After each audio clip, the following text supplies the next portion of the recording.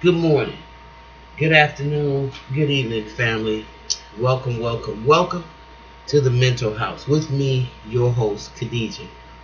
Well, I got to put this information in a book, and I'm hoping that this message goes out and touches all the players that it needs to touch. Because y'all remember, I don't hardly tag stuff. I'm just learning how to do that. So all my videos are I only have listeners and viewers because y'all spread them. Okay, because that's not initially what I started this for. I just wanted to get information out of me. So I don't try to get into too much of this stuff because, like I said, I try to stay above everything. And a lot of times people count that as me not wanting to get involved, not being concerned about what's going on. And in the black community, we really can't be. It's kind of hard not to be concerned or not to be actively involved in the things that are going on in our community, especially when we made the targets of so much negativity. Okay, so but what's going on in these YouTube streets right now? As a so-called elder in this community, I am an elder now. I think it's time for me to come out and speak to this and just say, make my peace and be done with it, because I was there. I was very severely affected by the trauma that happened when Malcolm X got killed. My family and I were members of the Nation of Islam at that time. So when Malcolm defected, my father defected right along with Malcolm. Okay, in fact, my father was the Muslim Mosque Incorporated representative right here in Milwaukee, Wisconsin. So this conversation is to just chime in on the N.O.I, who I have ultimate respect for. I'm not here to defend the Nation of Islam. Like I said, I used to be a member. I will always respect the organizations, but I just don't adhere and join organizations anymore. But if there is an organization that I feel that has all the things that black people need for a nation, I would say it's the Nation of Islam. Okay? So that's just my opinion. Nobody has to follow me, because everybody needs a discipline. It needs a discipleship. Right now we have a bunch of tumbleweeds running around in the desert thinking that they have all the knowledge, thinking that they know so much because they get a few YouTube views and likes. This is crazy. YouTube has created a world where ignorant, stupid, unlearned people, and if y'all want to consider me one of them, you can, but I'm not. Trust me on this. I'm a seasoned, mature person that knows the danger in getting involved with stuff that you have no knowledge of. You weren't even there. You were barely born. And then you're being very disrespectful, and in the way that you are representing yourself, your knowledge, and you are disrespecting people that paved the way pretty much, and are respected in the black community.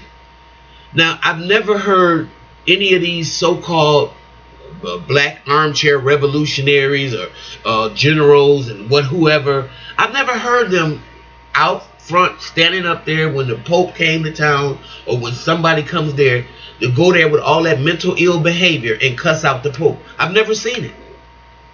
I've never seen a person like, the closest I saw was SETI going to the Common Council and talking about him not being able to sell his CDs, and trying to bring that open market to Detroit. But then again, he was very respectable.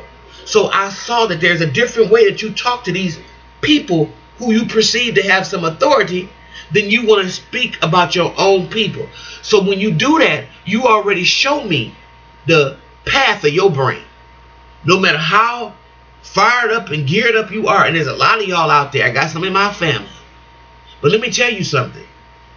I tend to think that stuff borderlines on mental illness, because most of my brothers or most of my family members I know that act like that and are that gung-ho for the movement, most of them don't take care of their children. Now, I'm not saying this is the case with all of y'all. I'm just saying A lot of them, you need to check out how they're doing in their immediate family. Because I think that's where your first responsibility is. Not with Farrakhan. Not trying to tell people what happened 40 years ago, whether it was a truth or a lie. Because what I'm seeing here, especially with this young Pharaoh, is you're not a threat. But what you're doing is you got a bunch of old news mixed with lies. And your ego has gassed you up to the point where you really think that you said you saw a post from Farrakhan that says, Pharaoh's army, yeah. Now you know that they drowned in the Red Sea. Now you think it's you. Okay? Because you said there are no coincidences. So I'm sure when they wrote this song, they were talking about you too. Okay? Maybe he was, maybe he wasn't. But for a person that would even say that, why would you sit there and call a world leader such disrespectable names? I bet you if you go to that Vatican, I bet you if the Pope comes back to New York City again like he did before, I bet you wouldn't have the disrespect, the ignorance that you spewed for the Honorable Elijah Muhammad, the Honorable Minister Louis Farrakhan, the Honorable Khalid Muhammad, and the Honorable Malcolm X. You wouldn't have had that garbage to spew for any of those white world leaders that you have for your own, which tells me that you're still buried in so much self-hatred. Every one of us.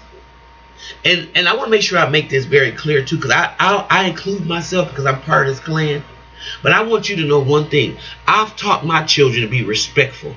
My children are respectful to world leaders. That's why they can go and talk to anybody. You, on the other hand, with this craziness, what y'all have done is you allowed YouTube likes and followers to get you gassed up. You are not a world leader. You got these young people who haven't really been taught anything because most of their parents, no disrespect, a lot of y'all parents have not even raised you. A lot of y'all been raised in foster care. A lot of y'all been raised in group homes. It's not your fault, but you don't have no love. And I can see it in how you talk about people that you should have admiration and respect for. That don't mean you got to agree with everything that these people say. You think I do? I used to be a member of the Nation of Islam. I'm not anymore. What does that tell you? My father ran the Muslim Mosque Incorporated.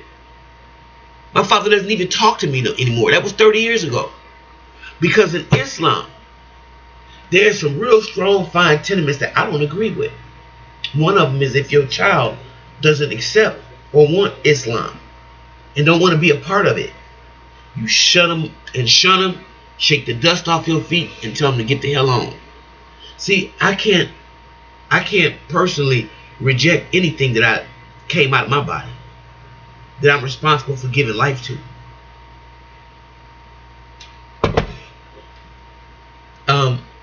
That's the unconditional love that we have. Nobody shits on us because we make mistakes. We get up the next day and allow the opportunity or the availability to make another mistake. We are not mocked. And if we run into any confrontation, it's going to be with the lawmakers of the land that punish us for our wrongdoings or our evil deeds. Okay? A lot of young people today haven't been taught to respect anybody because they don't respect anybody because nobody's giving them any love. And why should they?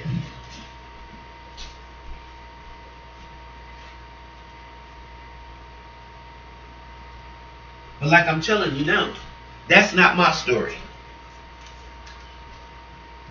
My kids respect me today, and the young people I come into contact with is because I teach. I love. And with my love and my teaching comes discipline. And there's no way in hell any sane and rational parent would even bring their child up to have this much disrespect for a world leader unless they never had no parents or anybody in there in the first place to even teach them what solidarity means. I don't know y'all, but I bet you that's your home life. Because no respectable parent would even bring their kid up to call somebody like the Farrakhan or a Pope, or well, no matter what you think. I'm not a Catholic. You think I'm going to call a Pope bitches and hoes? I mean, what purpose does that serve? Certainly not to get an audience with him. If it is, it's going to be to get my throat slit. So, what I want to say, because I personally like young Pharaoh, I think that he has a metaphysical message that these young people need to hear. They need to get away from these Mollies, Percocets, and all this other crazy shit and elevate themselves. And if all you want is knowledge, Pharaoh, but you don't become one with it, then it's useless. And everybody that listens to you is useless. If they're not being elevated, just hearing a bunch of stuff, people reading a bunch of carnal knowledge but not becoming one with that knowledge, it's all for naught. Off mute. I can't respect what's going on right now, and it needs to stop. And if any grown person is putting a battery pack in a young person and watching him be sent to the slaughter, it's just plain stupid. It's plain irresponsible. And to me, it reminds me of the man that's standing on the building and everybody is going, jump, jump, jump, jump, jump. And the man jumps and splatters himself. Now, they've gotten what they wanted. But your family and the people, the person that fell off that building, his family is left to mourn and grieve the loss of their loved one. I don't want to see no more violence. I'm traumatized from what happened to me in 1965, and I'm telling y'all right now, elders, young people, I'm in my late 50s. I'm still traumatized by what happened. Atala, Yolanda King, who's passed, Bernice King, Quabilla, all of girls and boys that was raised in that area were directly affected by that assassination. And we're still alive. And for y'all to talk the shit that you don't know about what happened back then, to me is insulting, is disrespectful, is ignorant, and is borderline on self-destruction. And we got to stop self-destructing. We have to stop. And anytime somebody's gassing you up to do negative on your own people, you got to stop. And for your own people who don't know how to follow a protocol or a discipleship, when you have a nation, you do just like America does. You punish people who break those protocols. Some things are worthy of death in some people's eyes. Don't let this stuff get out of hand where it falls into that category. It's not about ego, not about being afraid, not about any of this. It's about you having a child. And I don't want him growing up traumatized as I was by the adults in my life who allowed Malcolm to get shot down in front of his children on a Sunday afternoon, and which caused my father to have never been the same since. And I'm out of here. I just wanted to say that. Respectfully, go out and make it a wonderful day. Be blessed.